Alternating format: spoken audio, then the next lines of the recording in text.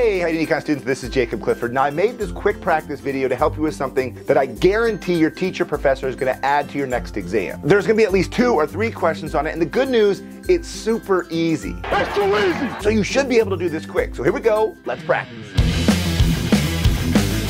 Before we begin, if these videos are helping you learn and love economics, please consider subscribing. I'm trying to get to 1 million subs and you can really help me out, so thank you. Here's a list of 15 transactions. Your job is to figure out if each counts or doesn't count towards GDP. And if it does count, identify which one of the 4 components of GDP does it count towards, C, I, G, or XN. Again, this is relatively easy, so you should get 15 out of 15. If you do, let me know in the comments below. Okay, here we go.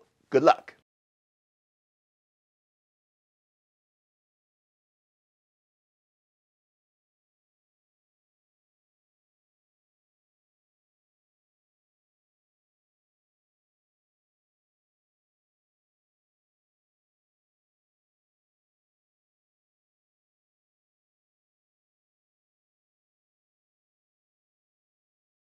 All right, how'd you do? Did you do well? Let's go over the answers. Number 1 counts towards GDP. Yes, the home was purchased 3 years ago, but the new addition is made now, so that's adding to this year's production. But the tricky part is this is not consumer spending, this is actually investment spending. It's actually part of a subcategory called residential investment. It's because a house is an asset that provides a service. You could live there, or you could rent it out. The point is, if one of these questions asks you about new construction or adding on to a new home, that's not consumer spending, it's investment spending. Transaction number 2 also counts in GDP, and it's also investment spending, but this time by a business. Number 3 doesn't count towards GDP, and it's not because the person is a foreigner, it's because they're buying mutual funds, which is a financial transaction, and that doesn't count towards GDP. So if you see a question where people are buying stocks or bonds or CDs, that doesn't count towards GDP. Number 4 counts in GDP as consumer spending. Number 5 counts in GDP as exports. This is a foreigner buying stuff in your country, it's going back to the other country, that's an export. Number 6 counts in GDP as government spending. This is a public university buying a stadium, that's G. Number 7 doesn't count towards GDP because number 1, it's a garage sale and that's usually done under the table, and it's also old furniture and old things don't count in this year's GDP. Number 8 counts in GDP as investment spending. And number 9 counts in GDP as exports. Number 10 is a little trickier. It's a pharmaceutical company that's paying for a drug that's going to come out next year,